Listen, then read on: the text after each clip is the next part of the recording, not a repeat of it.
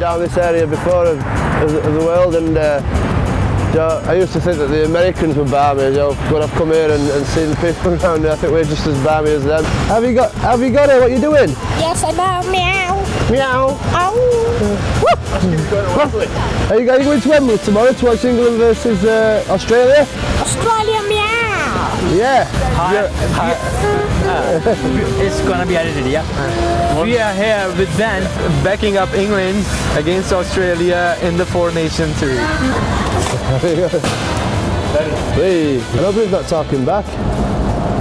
You might stand from. I've got no shoes on if he stands on my feet, my toes. Got a big game tomorrow. Stay out waving. You can go back in line now. It's scaring me. We are here with Ben, right here, backing up England in the Four Nations series. Best of luck, England, yeah? Oh, no.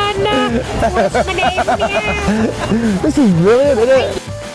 So here we are, Ben, at the residence of the Prime Minister. Can't believe it won't let you in. What's going on? I don't know. I'll have to have a word with him later. There's some kind of mix up there, I think, and I'm sure he'll be saying sorry later on. We're from England. Are you English? We're going to put some money in there Oh, for you. thank you, meow. Could you do us a favour? Could you say, I'm supporting England against Australia at Wembley? Yes, of course. Of course. I love England, meow. I'm supporting England. Woof. England is best of the best, meow. The home of the Queen. But it's not as big as your place, though, is it? Not far off. I don't imagine the gate site as impressive as mine, but no, they're all right, I suppose. It's a pretty big place for somebody to live into, and a very special place of England, and it's nice to finish off the interview here.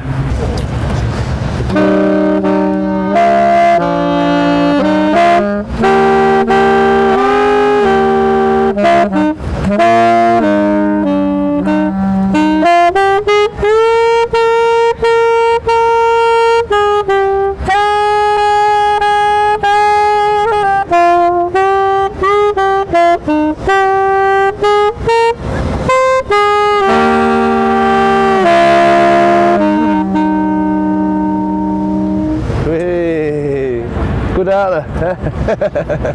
Well done.